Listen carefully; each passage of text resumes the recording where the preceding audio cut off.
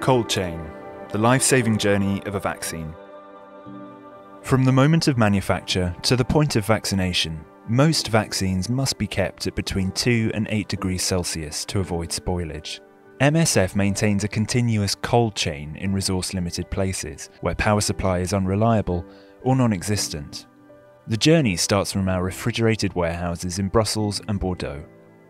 Vaccines are transported by truck in an ice-lined fridge. The temperature-sensitive cargo is then flown by plane to countries where we work. The planes land and the vaccines pass through customs. Vaccines are taken to the central MSF store, placed in refrigerated areas powered by a generator. The local medical teams decide what they need, and the logistician creates a stock request.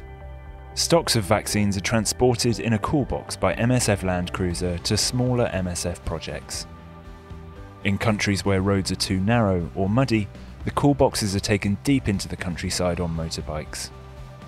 Meanwhile, MSF health promoters engage with the community about the vaccination campaign, putting up posters, answering questions, and encouraging people to attend. Vaccines arrive at the site where patients can finally receive their life-saving vaccinations. Your support makes our work possible. Please help us save lives.